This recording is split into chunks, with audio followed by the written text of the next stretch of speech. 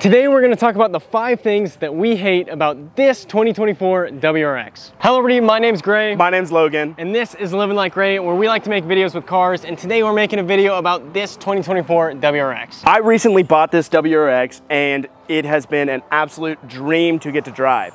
But today what we want to do is we want to go and talk about the 5 things that we absolutely hate about this car. There's a lot to love, but there's a few kind of nitpicky things that can really get under your skin, and if you don't actually own one, you wouldn't actually know. So what we're gonna do is we're gonna go through each of the 5 things, telling you guys what we would change about this WRX. Let's get into it. Now for the first thing that we hate about this car, we're gonna start at the front with the engine. Now it's not necessarily the engine that's the problem. This car has a 2.4 liter flat 4-cylinder engine, which pushes about 271 horsepower with a turbo. Now, pretty much every aspect about this motor is better than the previous generation, such as the horsepower, the displacement, even the turbo, and everything about it is just genuinely better.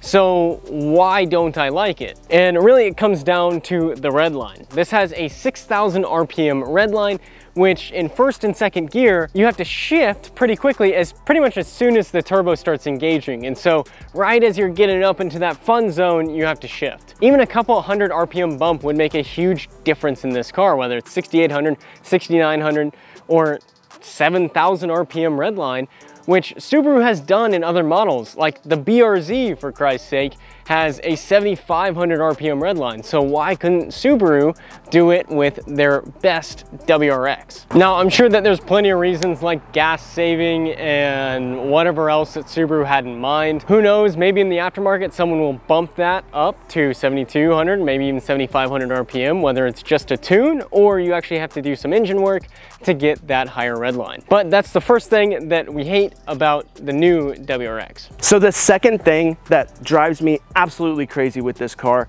is the trunk. So do you ever get that feeling whenever you go and you walk away from your car and you're like, oh, I think I left my car unlocked?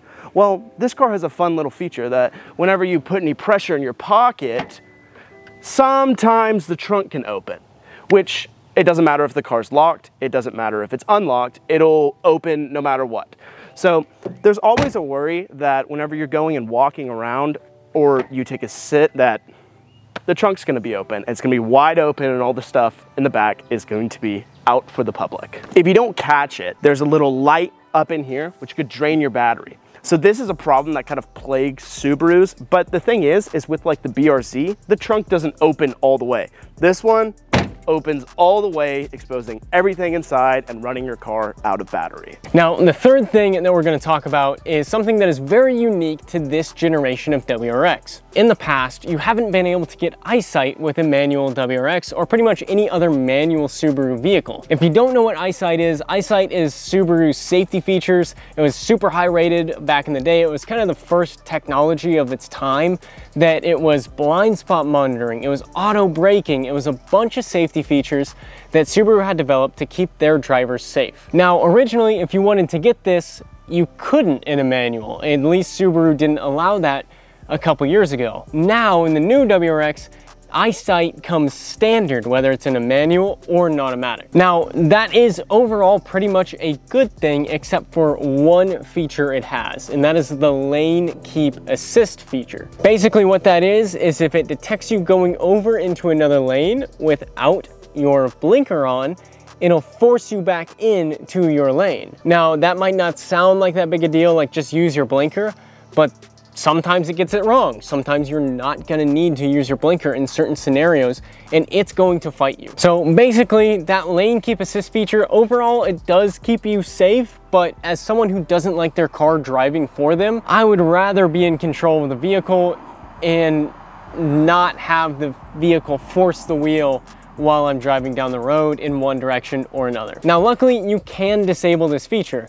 However, that leads us to problem number 4, which is a huge pain. So problem number 4 is this big, nice screen.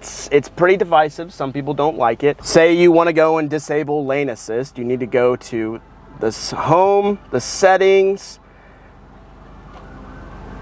I don't even, car, eyesight, lane departure, Oh wait, I don't even, this is the problem. I need to go through like 20 menus to really get to anything, and having to figure this out is a complete pain. Also, not to mention that Subaru hasn't really caught up with the quality of touchscreens like all of the other car companies, so it's a little laggy as well. One of the biggest issues that I've had while using this is while you're driving and you go into you're trying to change stuff on the screen, this car's got a pretty tough suspension, so your hand's bouncing around. You hit about every single thing apart from the thing that you want to hit. So that's problem number 4. So we have to move the car just down the road a little bit to adjust for camera setup. Now, we don't have our seatbelts on. As you can see, the car is telling us that we do not have our seatbelts on. Now, normally that's not that big of a deal, right? Like, just put your seatbelt on. But if you're just moving your car down the road, the car really wants you to put your seatbelt on. So this is the loudest seatbelt chime that I have ever heard in my life. And it is also the most persistent seatbelt chime I've ever heard in my entire life. But overall, like, that is the loudest seatbelt chime and the most annoying seatbelt chime I've ever heard in my life. Now, I did hear that there's a way to disable it. Now, we've never actually tried it before. Apparently, you buckle and unbuckle the seatbelt about 30 times and it will shut itself off.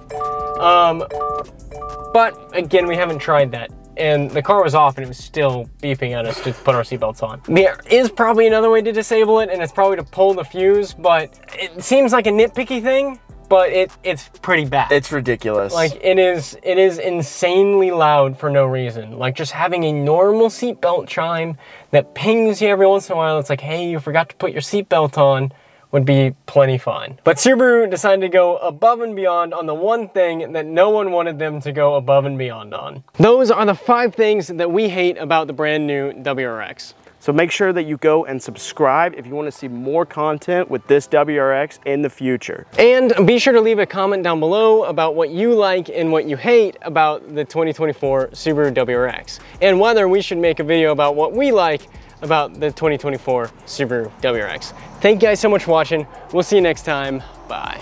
So if you stayed this long, I have a 6th thing for you. And it's something that I hate, not about this car, but about Subaru. Why is there no STI? Tell me. I don't want a GT. I don't want a TR. I don't want a TS. I want a true new gen STI. Please, Subaru, I'm talking to you.